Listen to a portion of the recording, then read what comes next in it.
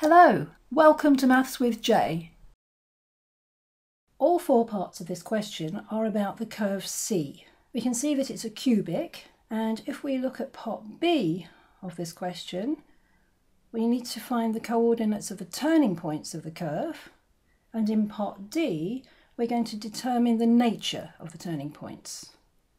So although we're not actually being asked to sketch the curve, really we need to think about what the curve is going to look like to check whether or not we've got the right answer. So we know that if we've got a cubic, we expect the curve to be continuous. We expect in general that it would have two turning points, because when we differentiate a cubic, we'll get a quadratic equation, and in general, a quadratic equation will have two solutions. Now, the important thing to look at now is the sign of the coefficient of x cubed. So we see that it's positive, and that tells us which way round the cubic curve is going to be.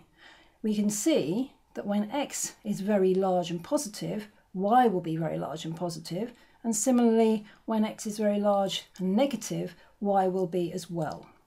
So that tells us that we're expecting the curve to look like this sort of thing.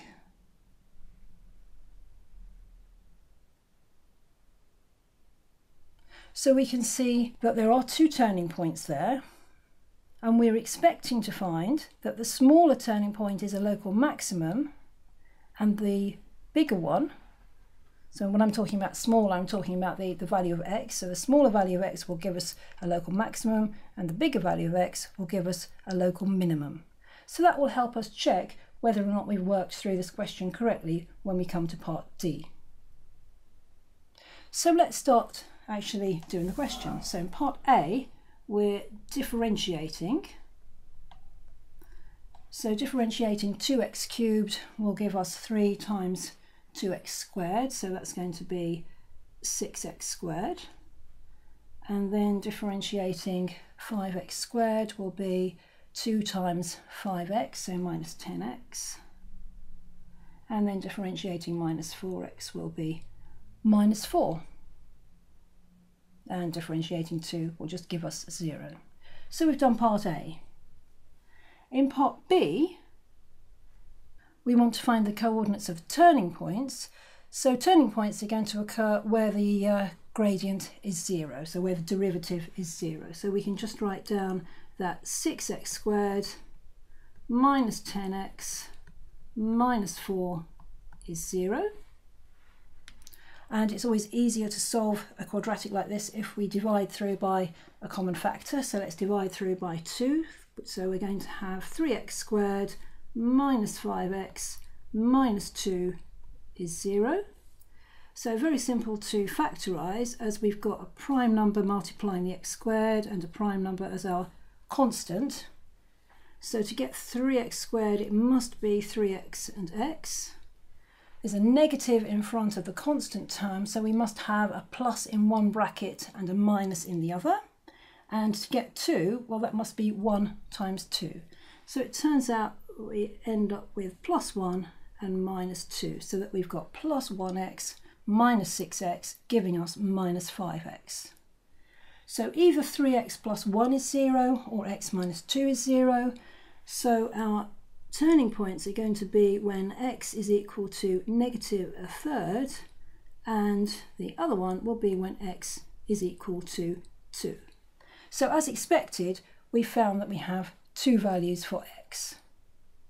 So the next thing to do is to find the values for y. So for each of the x values, we need to find the value for y. So we need to go back to our original equation giving us y in terms of x. So when x is equal to negative a third, then y is going to be equal to 2 times negative a third cubed. So that's minus 2 over 3 cubed, so minus 2 over 27 for the first term there. And then we're going to have minus 5 times negative a third squared, so minus 5 over 9. And then we're taking away 4 times negative a third, so that will be plus 4 over 3. and remembering the constant term at the end. So you could either put that straight into your calculator, or you could take 27 as your common denominator. Whichever way you do it, you're going to find that y comes out as 73 over 27.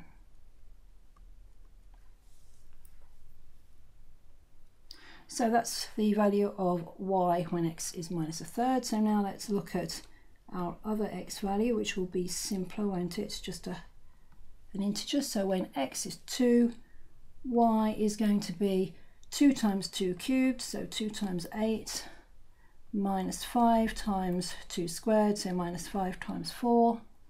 And then we've got minus 4 times 2, and adding the 2 on at the end.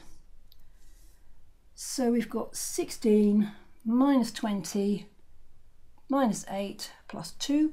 So that's going to be equal to minus 10. So the turning points of C are going to be at, so we've got minus a third 73 over 27, and the coordinates of the other point are 2, negative 10.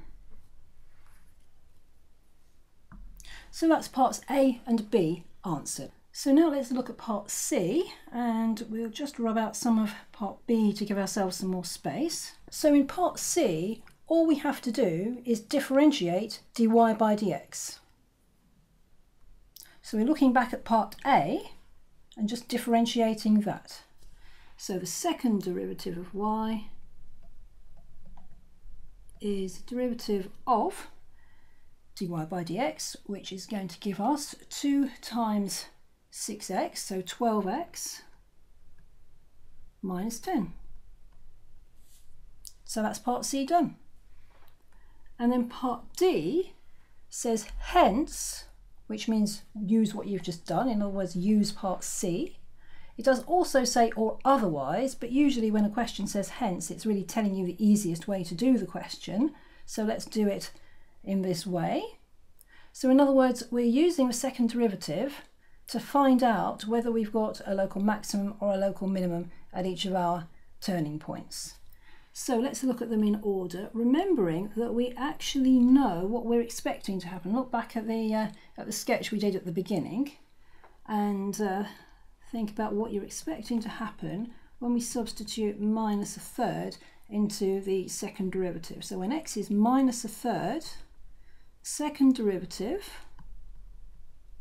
is going to be 12 times minus a third, so minus 4, we'll take away 10, so that's going to be negative 14. And the important thing there is that that's negative. So that's telling us that that value of x gives us a local maximum. It's telling us that the gradient is changing from positive to 0 to negative as we go through that point. In fact, that matches with our sketch, doesn't it? So that's looking good. So our other value of x should come out with a positive value for the second derivative, and that then all will be well. Right, so let's check that out. So when x is 2, d2y by dx squared is going to be 12 times 2 minus 10, so 24 minus 10 is 14, and that's positive. So that tells us that the point 2, negative 10 is a local minimum, as we'd expect. So let's just summarize this in here. So the first value gives us that minus a third 73 over 27 is a local maximum.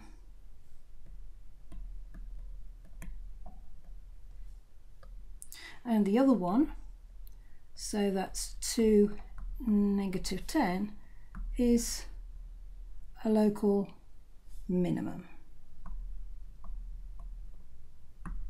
So that matches with the curve that we sketched to start off with. Now it does say in the question or otherwise. So that does mean that if you wanted to, you don't have to use the second derivative, you could use your answer to part A and look at points either side of the two turning points to see what happens to the gradient and explain using that these points are a local maximum and a local minimum. That's up to you.